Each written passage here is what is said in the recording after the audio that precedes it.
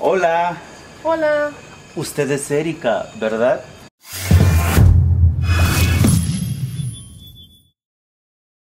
Hola amiguitos, this is Erica. Welcome back for another interactive Spanish lesson for beginners. So in our last lesson, Erica and Joel met for the first time. I'll link to that below if you haven't seen that yet. Today, they meet for a second time after Erica gets lost downtown, which never happens to me in real life, of course. So today we're going to be going over how to ask for and give basic walking directions, an overview of usted versus tú, formal versus informal, more practice with the verbs estar and ser, meaning to be, the importance of looking out for cognates in our Spanish learning, talking about yesterday, today, and tomorrow. So if you're ready, let's listen to the conversation. ¿Dónde estoy? ¿Dónde estoy? Hola, Hola. usted es Erika, ¿verdad? Sí. Ah, usted se llama Joel, ¿no? Muy buena memoria. ¿Cómo está usted? Estoy bien. ¿Y usted? Estoy bien. Parece que se encuentra usted un poco perdida, ¿verdad? Ay, sí. Todavía no conozco bien esta parte de la ciudad. Ayer en la mañana estuve aquí, pero hoy estoy muy perdida. Usted necesita un guía turístico. Yo soy un GPS humano. GPS humano. Sí, eso es precisamente lo que necesito. ¿Me puede ayudar, por favor? Claro que sí. ¿Qué busca? Estoy buscando el Parque Central. ¿Dónde está? El Parque Central. Claro que sí. Camine 3 cuadras. Doble a la izquierda. Camine 2 cuadras. Doble a la derecha. Y ahí está el Parque Central. Perfecto. Muchísimas gracias. Hasta luego. Hasta luego. Alright guys, drop me a comment below to let me know how much of that did you understand? 50%, 25%, 100%, 0%? I'm really curious to know where you guys are. So let's get into the lesson. Remember, this lesson is interactive, so you're going to see at least 10 questions pop up on the screen. When you see that, answer the questions out loud. It's very important to answer out loud and not just in your head, guys. Remember that you can download this entire conversation and all of our lesson notes in the resource library for free that I have linked down below. Once you've requested access to that library, you have permanent access for every single conversation and lesson that I upload to this channel. All right, let's break the conversation down into parts. ¿Dónde estoy?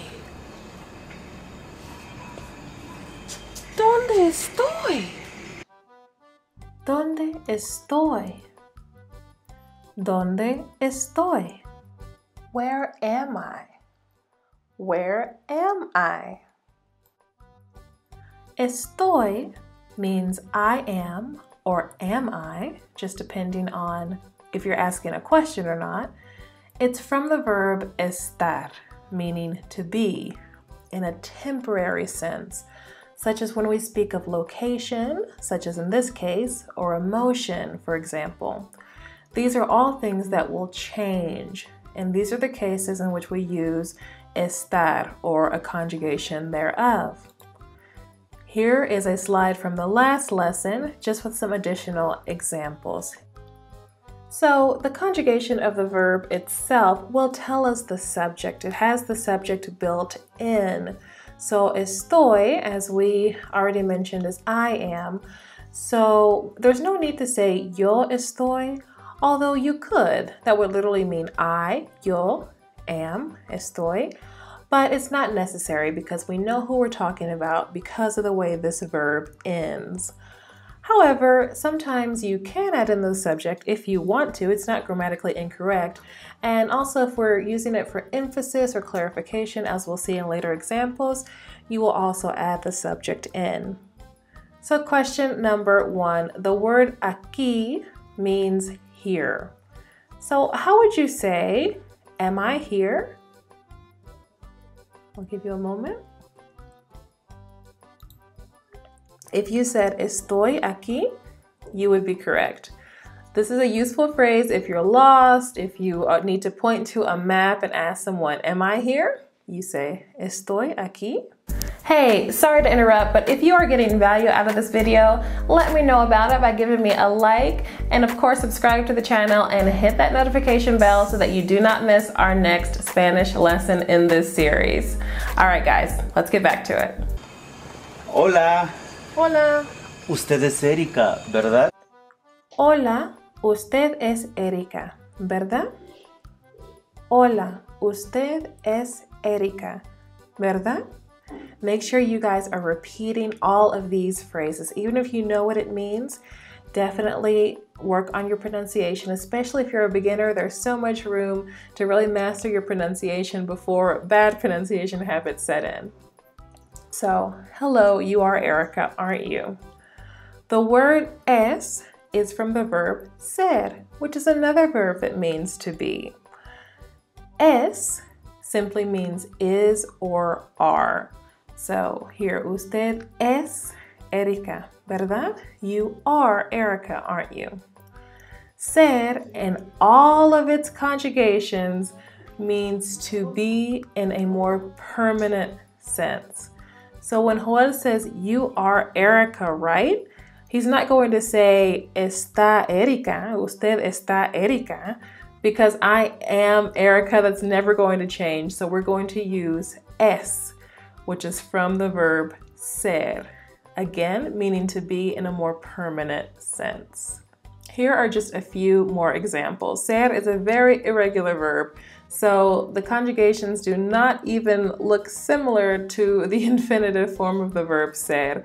However, these are just things that you're going to memorize as you go.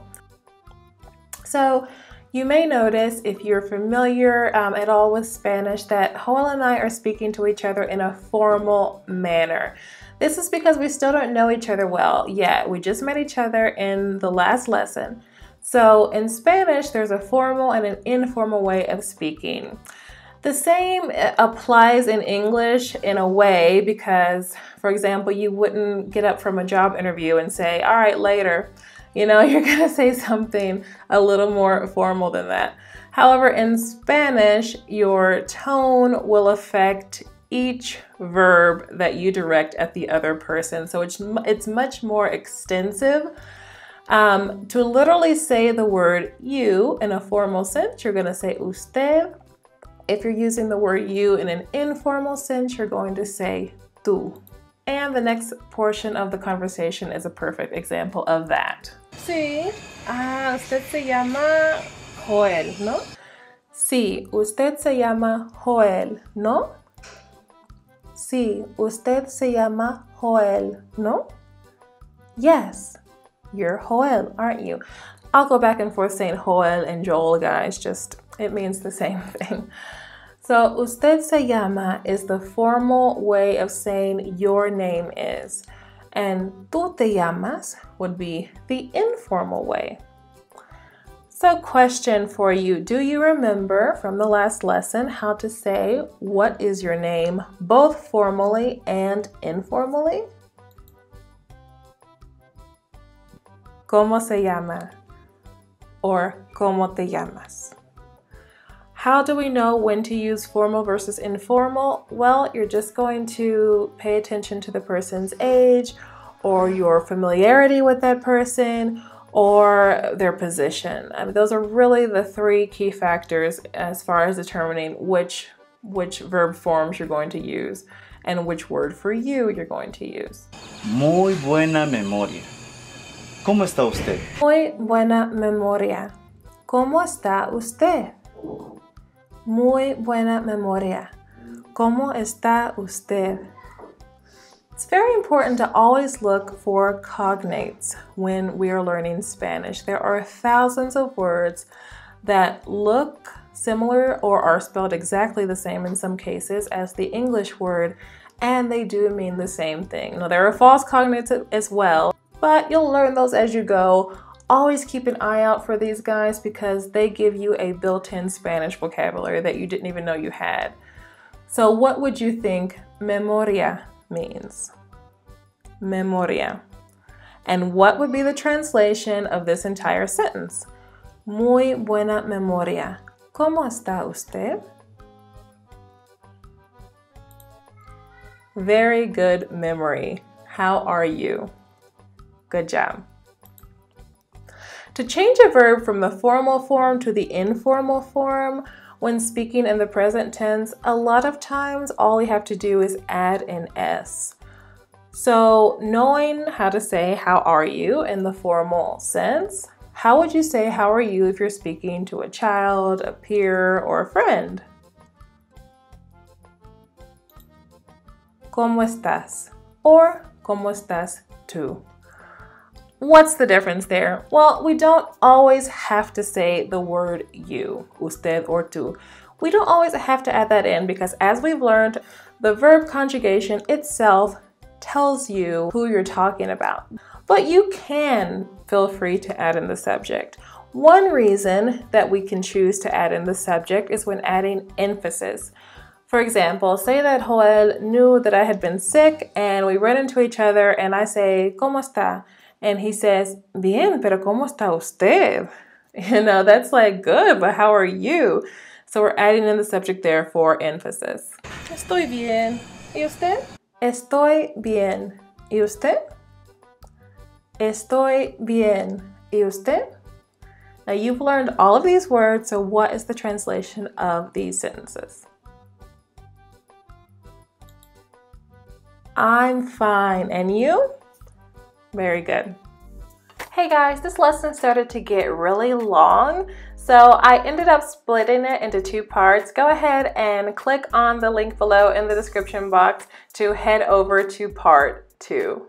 See you over there. All right guys, I hope that was helpful to you. Hey, if you made it to the end of this video, do me a favor and write conquistador here in the comments. This is how you spell it because that's what you are. You are a conqueror and you're gonna learn this language because you're serious about it.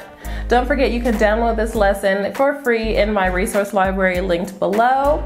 Don't forget to subscribe and hit that notification bell so that you do not miss the next lesson in this series.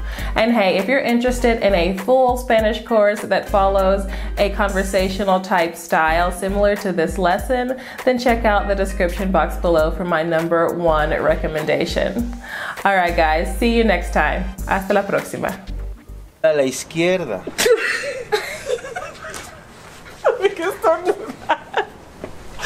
Estornudar.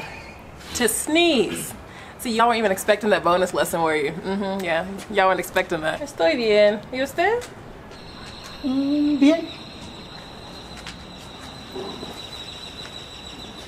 Voy a ver cómo es.